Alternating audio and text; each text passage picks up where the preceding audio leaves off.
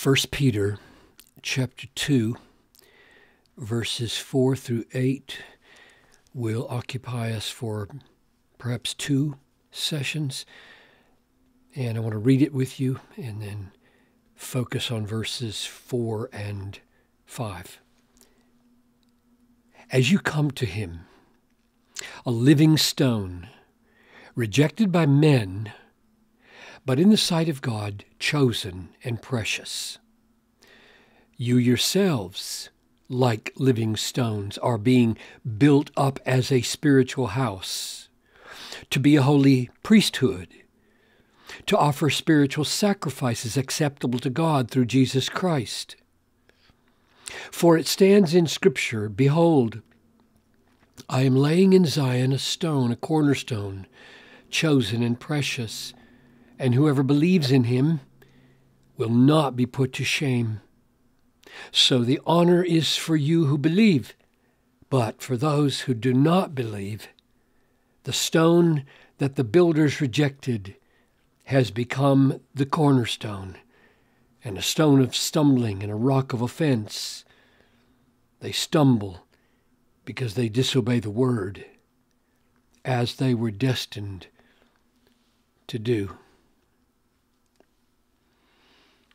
So, Father, as we try to understand this passage and live it, open our minds to what it means to be living stones, what it means to come to a rejected stone, made a cornerstone, what it means to become a house, what it means to become a priesthood, what it means to offer sacrifices acceptable through Jesus. These are strange images for us. And we pray that they would not be ineffectual in producing the fruit that they're intended to by your Spirit. I ask this in Jesus' name. Amen. What's remarkable is that the contrast between verses 1 to 3 and verses 4 to 8 is so stark and abrupt. Here's an image. You are coming to a living stone. So Christ is pictured as a living stone, a stone that's alive, rejected by men, but in God's sight. And then the whole section is the outworking of this image of Christ as a stone and you, like living stones, being built into a house, a priesthood, offering sacrifices. All of this is so different from these verses that came just before, like newborn infants, long for milk, grow up by it. You've tasted, the Lord is good. In other words, the image here is of birth and infant and drinking and growing and killing sin up here, putting to death malice and deceit and hypocrisy and envy and slander, all of that by virtue of having drunk deeply the milk, which is the kindness of the Lord in the word of the Lord. And suddenly, without any indication whatsoever, as you come to him, and we're expecting him to say, like newborn babes, to drink, it's all totally different. And he leaves behind the new birth image and the infant image and the drinking image, and he got a new image from somewhere. Why? What's the reason that this whole unit here is built around the living stone of Christ, who is rejected by men, but in the sight of God is chosen and precious?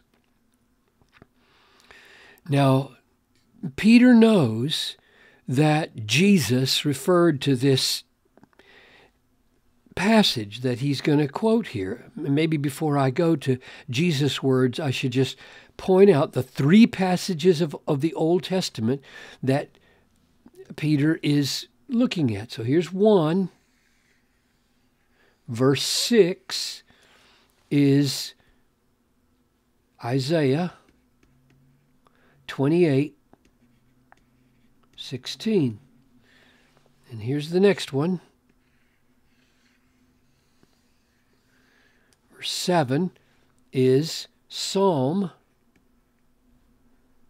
118, 22. And then here's the last one. A stone which the builders rejected, a stone of stumbling, and a rock of offense. And that's taken from Isaiah 8:14. So Peter read his Old Testament on the lookout for stone, stone, stone in 3 different places. Now, why did he do that? Why did he link those Old Testament texts together and draw out lessons for us in these verses? And one of the reasons surely is that Jesus had told the parable of the tenants. And the master sent slaves to the tenants of the farm and said, "Give me my fruit," and they beat them. And then he sent the son, and they said, "Here's the heir, let's kill him, and the whole farm will be ours." And then Jesus said this to interpret what happened. He said to them, "Have you never read in the Scriptures," and then he quotes Psalm 118, "the stone that the builders rejected," so the son who was just killed that God sent to him is the rejected stone. So Peter learned from Jesus that this stone in Psalm 118 is himself, Jesus. The builders rejected has become the cornerstone. This is the Lord's doing. The Lord sent Jesus and intended him to be rejected and die for our sins and rise again. And this is marvelous in our eyes, that Christ was rejected, he died for sinners, he rose from the dead, became the cornerstone.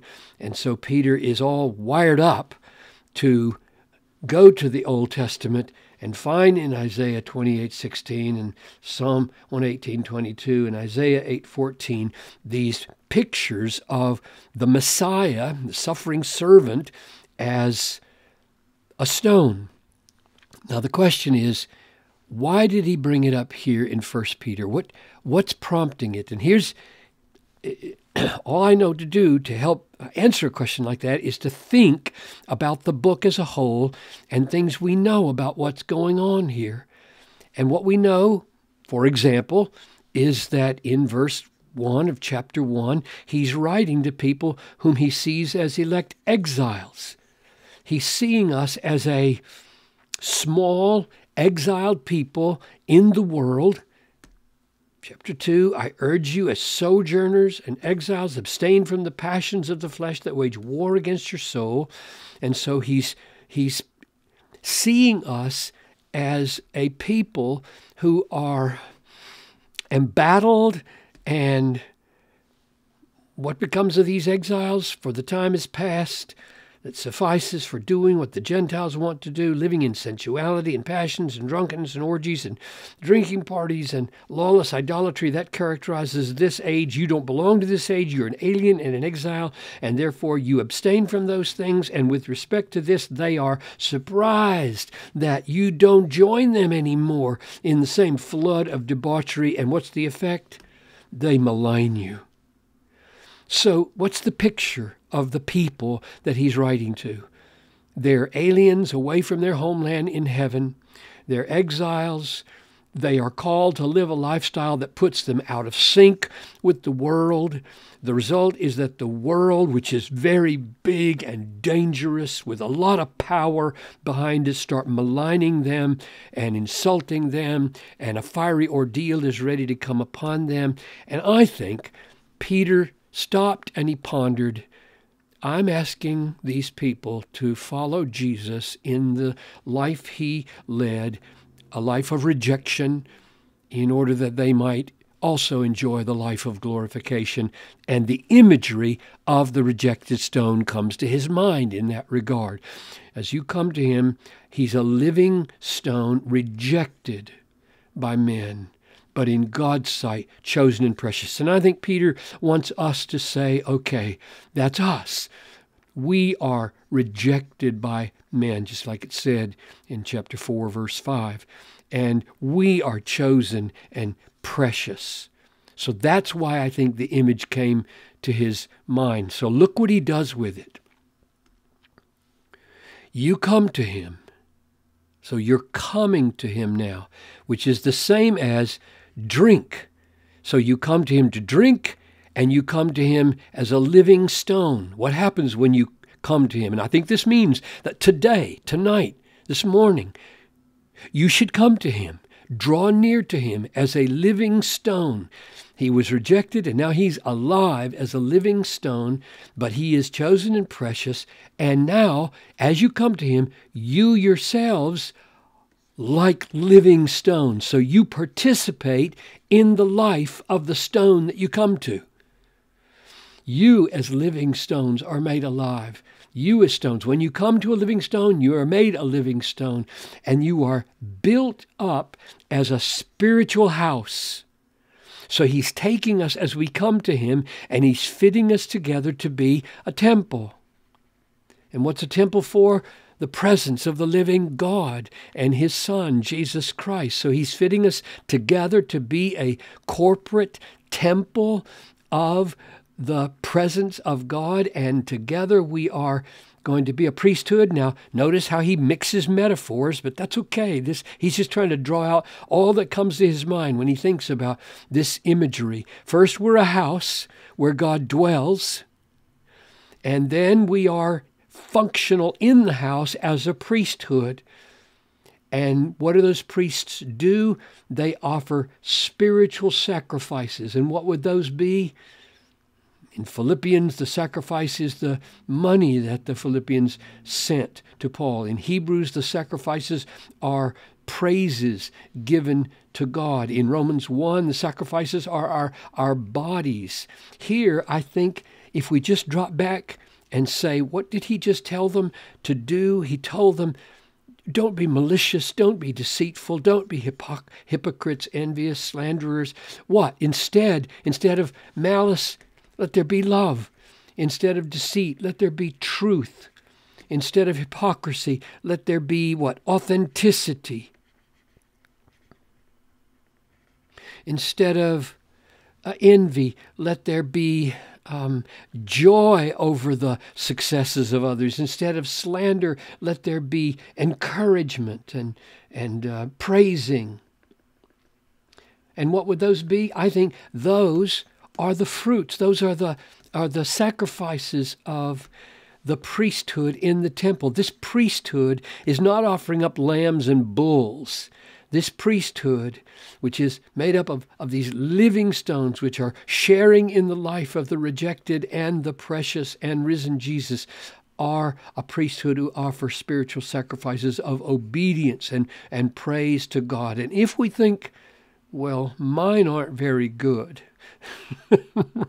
right? I mean, how are you doing with regard to love and truth and authenticity and joy in other people's successes, not just your own, and encouragement of others, not just wanting encouragement? How are you doing? And the answer is C minus, C plus today, yesterday, B, I got a B on some good deed I did, none of which is adequate for a God who demands perfection, except that they are acceptable, they're acceptable to God through Jesus Christ. We have come to a living stone who died for us and who covers all the inadequacies of our acts of obedience so that the good in them, that is, the work of God by the Holy Spirit in them, is indeed acceptable. You can please God by offering spiritual sacrifices to Him, by coming to Him and being built with other Christians into a house as a priesthood to offer these sacrifices. So this is, even though this is strange imagery here for us, coming out of the Old Testament as it does, very practically it means as we come to him, we don't just drink of the milk. We are made living stones with his life, and we become a place where he dwells, and we become a priesthood that offers things that really please him.